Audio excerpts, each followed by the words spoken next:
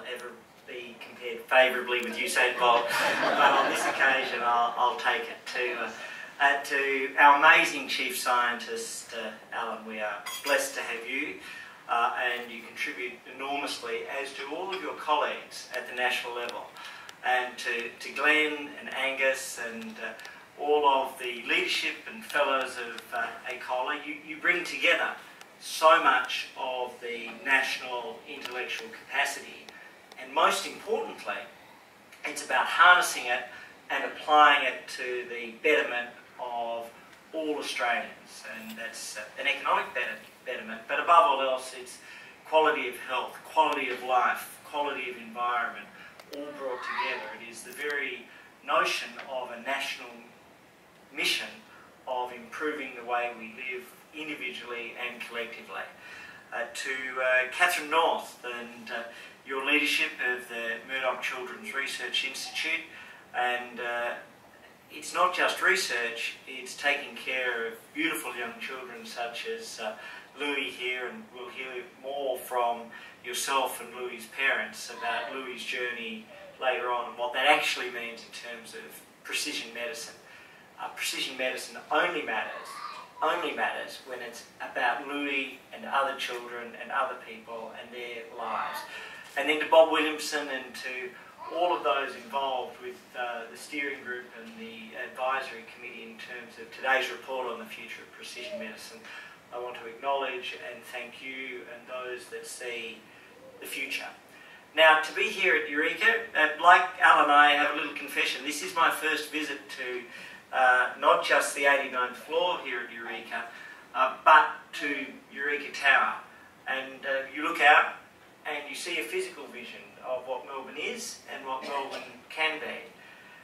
This morning I also dropped my daughter at school for her first day in senior school, and I saw a vision of our family's life and the future there, and it was a very uplifting and positive vision.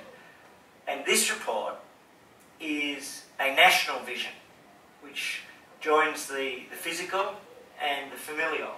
And it's a national vision about how we can give new hope and new opportunities for families, for individuals in their battles with cancer, their battles with chronic disease, their battles with genetic conditions as we go forward. And we are on the cusp of one of the great breakthroughs in medical treatment, in our health systems, in individual care of the last century.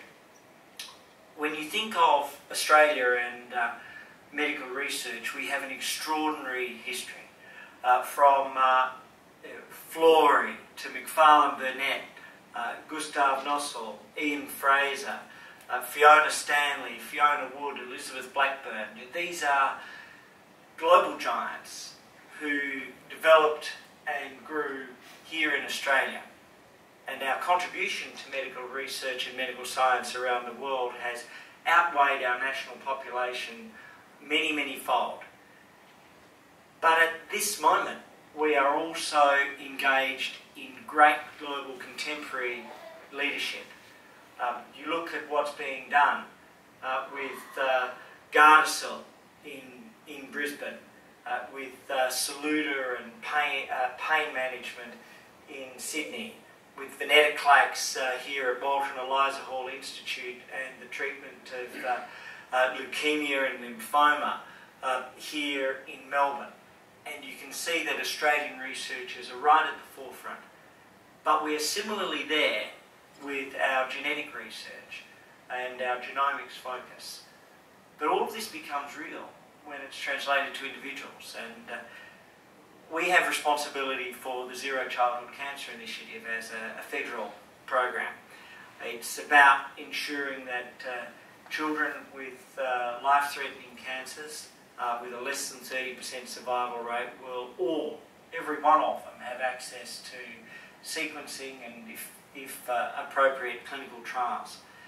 As part of that, before the program had really begun, just as it was being developed, I went to Sydney Children's Hospital, and there was a little girl there, Ellie, and she had been on a very dark path 12 months old, a thoracic cancer which had spread in a huge tumour which was pressing on both the heart and the lungs. She had been put on a ventilator, and her parents had been told to prepare for the worst. But in the earliest stages of this initiative, which parallels the work that Catherine and others are doing at the Murdoch Institute, she had her DNA sequenced. They discovered a very rare genetic condition, to the extent that it was one of only 30 or so around the world.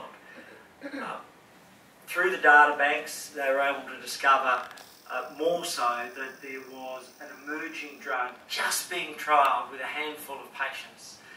Clinical capacity was recognised, compassionate access was secured, the drug was air freighted to Australia, and through this program Ellie was given access.